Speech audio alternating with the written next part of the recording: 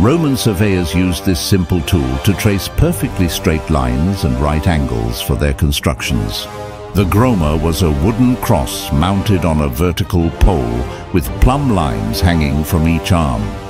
Once set in position, the surveyor ensured the cross was level by adjusting until the plumb lines hung straight down. Then, looking along the alignment, one plumb line had to line up perfectly with the opposite one, providing a precise reference for sighting.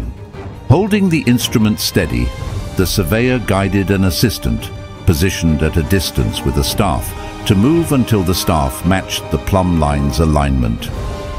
Step by step, the Romans extended these lines for kilometers, even across uneven terrain, through successive sightings.